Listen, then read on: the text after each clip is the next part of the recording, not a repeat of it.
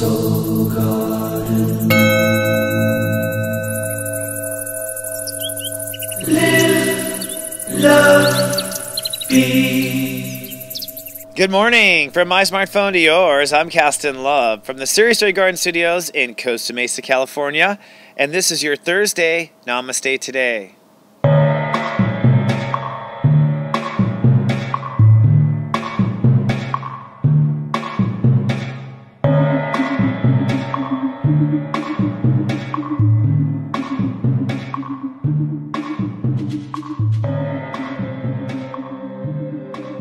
Good morning and Namaste and welcome to Namaste Today. I'm your host and spiritual life coach, stepº29. My modality is psychic astrology and my personal mission is to stand in my heart and help other people stand in theirs. This webisode is for Thursday, February 18th, 2016. Boy, the year's just buzzing by, isn't it? And today the Great Human Walk has reached step 29, Aquarius. This is the final and tested degree of Aquarius frequency. And really this is, in truth, the test of the bizarre. Some truly bizarre stuff can open up. This is one of those degrees that's such a splinter of a splinter of a splinter that sort of miracles can kind of happen, really bizarre headlines can happen in this kind of degree. So it's kind of interesting. You just kind of sit back and observe. But for yourself, you might be feeling a little out of it. Let's do today's vibe. Today's vibe is sunny, freaky, and out of place. That's what I think everyone's feeling, is sunny, freaky, and out of place. I don't think anyone will feel comfortable 100% in their own skin. You just got to kind of get through this. It has a lot to do with the alignment of the planets. First of all, we are on the very edge of reality. Step 29, Aquarius. That means my heart is feeling on edge. My heart is feeling motion. My heart is feeling passion. My heart is feeling all sorts of things, and I think a lot of people question integrity at this final 29 degree. If you're not really ready, you kind of feel pushed in the pool. So even people who jump in the pool weren't ready. Okay? So everyone feels freaky at the end of the day. Now, what are you feeling? Moody and emotional. Everyone is feeling over it. I'm feeling everything. The moon is in Cancer. I'm feeling everything. And I'm feeling it's, too much. So really, emotion is like kind of like paddling a boat. You just want to gently be nice to yourself and get yourself out of that today if that's what the case is. Now, what am I open to? I'm open to whatever feels right. Venus is at step 2 Aquarius, so step 2 is I'm open to what feels right, and Aquarius is it's got to be just right or I ain't doing it. So that's one thing about Aquarius when it comes to Venus or female Aquarius. A female Aquarius is all about it if everything's right. If it's not right, female Aquarius is not all about it. Okay, it's a very yes and no kind of thing. What am I open to? I'm open to what feels right. I'm thinking about, that's the next one. What am I thinking about? I'm thinking about what flows easiest. Mercury's at step 6, so we're trying to actually stay flow, stay in balance, and so the mind is a little obsessive about balance today. That's to be expected. The good news is if you just relax, your mind is really ready to balance things. So if you're trying to balance a lot, which is often on a step 29 day, people trying to balance a lot of frequencies, a lot of things in the air, a lot of juggling. It's that final, I always joke that step 29 is the final act in a show, like a musical, like da na na na na na na na na na na na, and that's an Aquarius or the final act. And since it's Aquarius, step 29, the final act is probably something out of Pink Floyd or, 70s Moody Blues with fireworks and weird sort of stuff and, little Michael Jackson kind of inspiration there. So I imagine it's going to be freaky. That's what I'm saying. It's going to be a test of the bizarre today. And you might be on stage or watching. Now, I am mastering and minding my boundaries. Mars is at step 23. We are finding the mastermind of our boundaries now. We're through the vortex of weird, and we're starting to get a little more comfortable with what feels right. So as Mars goes through the higher degrees of Scorpio, things will get comfier and comfier if you do things correctly. And today I am learning how to build a life to protect my feelings. I am learning how to build a life to protect my feelings. None of us understand how to protect our feelings. We're learning how to build this life. We're also asking for incredible or sensational or cool stuff or higher vibration stuff. So we're really learning how to protect our feelings in the context of asking for stuff for the first time, but learning in the sense of, hey, recognizing emotion is very important and feeling good is very important to happiness, period, to serious joy. So the joy quest today should you choose to accept it, it might be tough. I think we got some turbulence, folks, just to say it's going to be a turbulent day, is to stay the course and maintain your altitude. Stay the course and maintain your altitude. So, if things are just at you and you want to give up and your side is hurting and you don't want to complete, the journey, it's like just stay the course and don't lose altitude. Just continue where you were. You just got to go 24 more hours in this cycle, basically, of Aquarius, and we go off to heaven of Pisces. And literally everything does just release. So just got to go for 24 more hours, okay? Basically, be of service to your feelings. Step 29 means just that. Be of service to your feelings. Stay the course. All right, let's shift now to an interesting topic. I thought I would take us off to the bazaar today, just because today is ruled by the bazaar. And our topic is going to be something that a lot of people have asked for, so I have given and received. You'll see here in just a moment.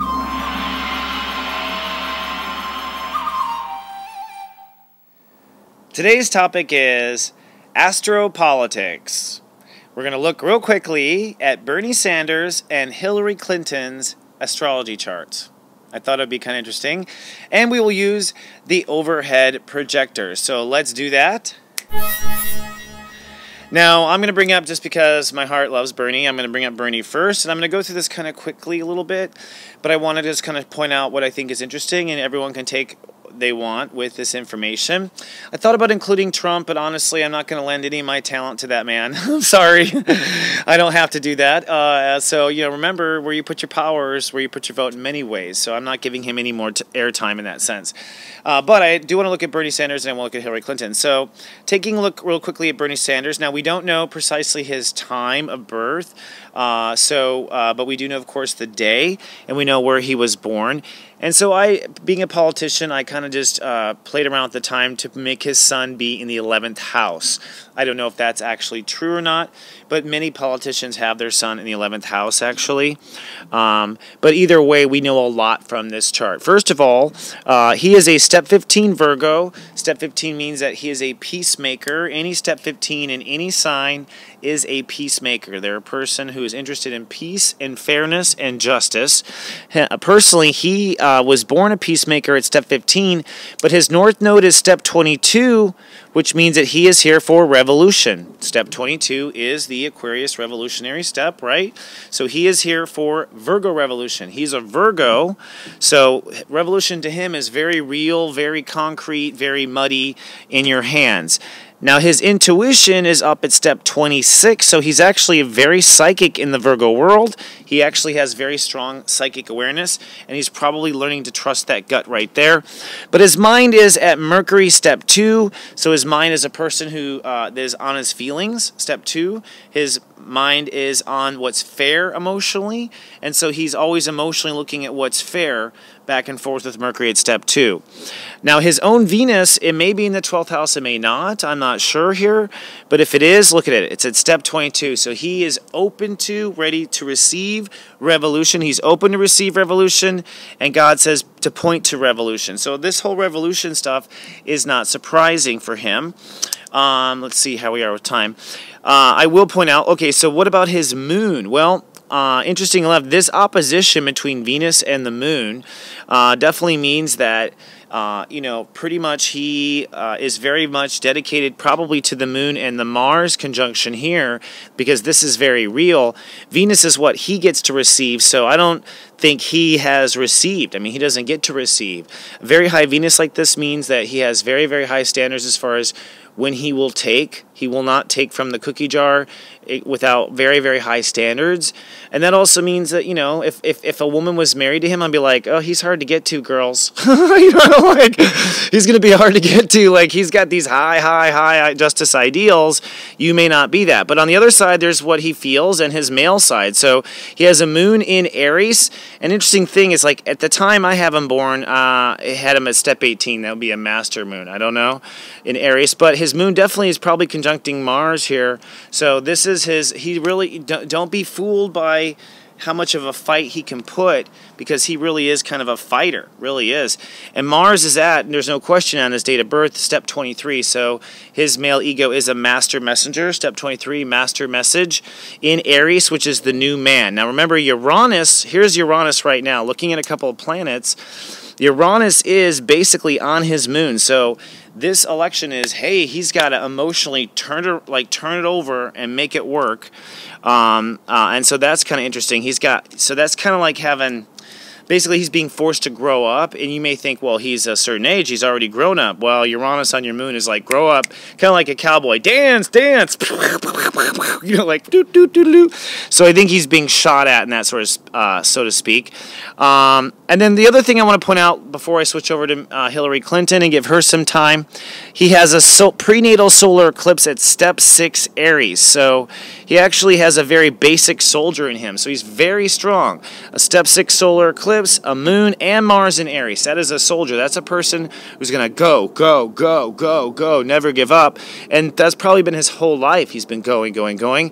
And it's ironic that it took this long, right? I'm sure he's like, holy shit, you know, it took this long for him to get here. His lunar eclipse, which means where he's emotionally has an issue with being eclipsed, is self-compassion.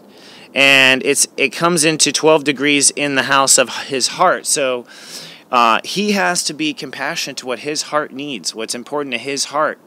And that's going to be not from a heart attack perspective, but from a perspective of he tends to give up his needs for other people, and he, you know, for strong leadership, he can't. He has to listen to what his heart wants. That's the other thing I'll say just to wrap up. He's got Pluto in Leo at step 5 and Chiron in Leo. So he's healing his heart. He's got to protect his heart's interest and what is important to his heart. And I think he will throw his heart under the bus at times. So let's quickly shift over to Hillary Clinton's chart and take a look at her and what we see here. Now, I believe we have her chart information, and this is what is kind of officially out there. I don't know if it's true, if what she has or not, you know, if it really is true, but I'm going to go with this is what's published, being born at this time. So she is a step 3 Scorpio, which means that she is brand new at Scorpio, which means brand new at actually towing the line, brand new at having to tow the line. She's been hurt at step 12, Chiron, so she herself is has gotten on the balance beam and fallen off before and wants back on in this life. Her Venus is ready to be a leader. Step 17 means I decide. So she really is capable of making emotional decisions and executing emotional decisions. She can order things and make the decision and do it swiftly and clean without any problems. And this is a good sign too. Her Mercury is at 21, which adds to a 3. So that's actually an open mind. She actually has an open mind. It wasn't when she was born, but she opened it. So she has a very open mind. Her 3 here says open mind, and she had probably fallen off the horse in this Chiron because she didn't have an open mind. And she probably learned the hard way. She probably reiterated falling off a horse earlier in her life from not having an open mind, and now she does. So she's really open in this sense. A lot of her interesting stuff actually is with her lunar eclipse. She has a lunar eclipse at step 12, which is an open mind with beliefs. Okay, and her lunar eclipse is interesting. So it's like, what's interesting is, wasn't Bernie's, Bernie's lunar eclipse is step 12 too. So both Bernie and Hillary have issues with the step 12 bridge, being able to emotionally cross the other side of the bridge. They both have that issue. In Bernie's case, self-compassion keeps him from crossing the bridge. In Hillary's case, actually, lack of experience or ignorance. Step 12 in Sag is like, girl has not vacationed there before. Okay, like girl has not vacationed there before. She also says Jupiter at 0 degrees. 0 is the number of Scorpio, so you know, she has fortune if she does try to travel. So I think being Secretary of State would be an example of Jupiter and Sag. Like, oh, you want to be Secretary of State? Okay, you can travel across the world. So it's like she has a lot of fortune to travel across the world, whether she was Secretary of State or whatever. I'm not surprised, though, that she was. She, too, has issues. You know, honestly, when it comes to protecting her heart, her issues are a little bit higher. She was born, you know, from the wrong class, and she should now be treating herself differently. So one of the key things here is she treating herself special or not? Her and Bernie both have the same issue, and she has the same issue too. Look at that, step 21, again, an open mind. She's having an open mind about what will fulfill her heart. So she probably closes down about what will fulfill her heart, and she's kind of maybe a little narrow-minded about what will fulfill her heart. And God is always like, look, honey, there's tons of ways to have fun. You know what I mean? Like, God's very cool about it, so that's one of the lessons we have to learn. Interesting thing, she also has a moon in Aries like Bernie, but strangely enough, Bernie's moon is step 18 or higher, maybe step 12. Hers is 5, so Bernie's actually emotionally more mature than her, even though he's the male. But she's also a fighter. And see this is a grand trine in fire. That's very passionate. So she basically can like call up all of her passion inside of her and get like this fire going, which is probably what, you know, Bill Clinton experiences when he pisses her off, you know, like, you know, like, and that's what also, you know, that's a great love maker. That's great creativity. That's, you know, she has great creative genius potential. Anyone who has this grand trine has creative genius potential. So she really, you know, you can see. Now, what's interesting is she has Jupiter right now, which is fortune, is in her house of career. So she's having fortune in her house of career. Bernie is a Virgo, and Jupiter's in Virgo. So you can kind of see where both are getting really pumped up by the universe and helped by the universe. And we'll have to see. I hope that that helps present to you guys. Oh, I will say in Hillary's, what her solar eclipse is, her past life. Remember, Bernie has a past life in Aries, an extra soldier in a past life. She has a master manifester at step 28 Taurus. So, and it comes from relationships. So I would imagine Bill Clinton, literally a solar eclipse at 28 in the 7th would be like having some sort of ace in your hole as far as who you're married to and who you're aligned with, and that's totally true. So she's manifesting, she literally is. In fact, let's be honest, she's manifesting everything from that relationship to Bill. Everything is leveraged from that, which is not a bad thing, but that's definitely in her chart. And she can manifest a lot. I would imagine that she could, if she had the ability to have power, she would manifest a lot of things, indeed. All right, my friends, let's move on now to our own Zendan and take a quick look at the planets.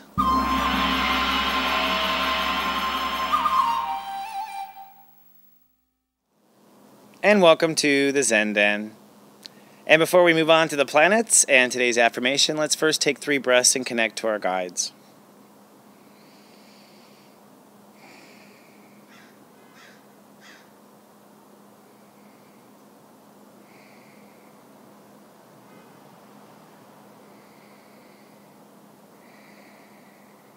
Okay, and I got a very distinct planet today. I'll share it with you in just a moment. But first, our affirmation. Today I feel my integrity and stay the course. Today I feel my integrity and stay the course. And so it is, because I said so, I thought so. No matter what you do today, just try to stay in integrity. Integrity means you know who you are, you know what you need, you give yourself what you need. You don't cross in anyone else's space, you just stay 100%. On days like today, we're just trying to hold ourselves together. That's okay. You don't have to be a hero today, you don't have to go extra mile. And really, this is kind of a survival of the fittest day in the sense of each person needs to work on their survival, their integrity, their fittest today. Okay, so let's take a look at the planets. Today the sun is at step 29. That is the final and tested step of Aquarius. This step always sucks, just so you know. You might slip back to square one. You might find yourself at the beginning of where you were at the beginning of this transit and making the same mistakes at the beginning of this transit. And you say, this is the last time. It probably is the last time, but whatever happens today, if something breaks down, it's definitely revealing to you, hey, this wasn't complete, this is not done yet. And, you know, a master will go back and get it done. A junior will go, oh, next year, and like, no, next year you'll fall again, because you didn't go back. Now, Venus is at step 2. That means we're open to receiving and open to our feelings. Our feelings are very important today. Okay, step 2 is feelings. Where are feelings? Well, they're in Cancer, yes, purebred. So emotions are doing a turnover. Emotions are pure right now. Pure meaning like your feelings are coming to the surface for everyone on the planet. Everyone is getting very clear on our feelings. Don't forget, in step 29, I feel is the 2. So emotions is 1/2 of the whole equation. Now, Mars has gone to the mastermind. I just want to point that out. Step 23, Scorpio. That means that you have to get your mind on where the lines are, where the boundaries are, and just stick to it. Okay? That's kind of like knowing, like, you know, okay, the surfboard's edges are here, and you just hold on to the edges. You don't know where the surfboard's going. You don't know if you're going to go up in a wave or down in a wave. You just know you're holding on to these two edges. Okay, like, and that's kind of where we have to be right now, okay? We have to just hold on the edges, you know, like, we're not quite sure because we are just breaking through. Now, can you guess what the planet was that Spirit told me today? Pluto. Pluto was the planet. And Pluto was the name. I think it's because we're at the end. This is the end of the universe, and Pluto's at 16, which adds to a 7, which means basically the boundaries being drawn right now are being drawn for what is fair, 6, and what is based on love. What is love and fair. So that adds to a 7, which is Spirit. Of course, Spirit is what's love and fair, right?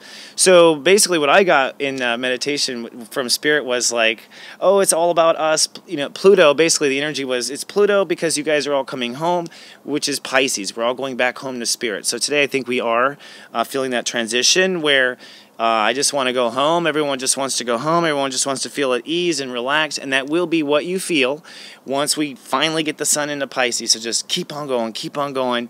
This one last day, okay, folks? And I'm asking Spirit, you know, at the end of the day, you know, Saturn's at step 15. That's being mindful of our heart. You know, your philosophy should be mindful of your heart. What does your heart need? What would be best for your heart? What would be the best things for your heart? Your highest good. If you're in any doubt, your highest good is what you aim for. Okay? Okay. All right, well, I did a very lengthy chart already with Bernie Sanders and Hillary Clinton, so I'm going to go ahead and transition out of today's show. Everything feels very solid today. Guys, focus and just stay committed for 24 more hours, okay? Stay the course, maintain altitude. We're transitioning into Pisces, and I'm actually going to be at the Conscious Life Expo tomorrow. Super excited. So if you're in town, come say hello. I'm going to pre-record Friday's show, of course, because I can't do both, but I look forward to seeing people there. And do remember, we have our Love Fest on Saturday night. Come to my website, soulgarden.tv, for details of that. Otherwise, folks, stay the course. We're just 24 hours away to peace and salvation of Pisces. Remember, I love you, and live, love, be.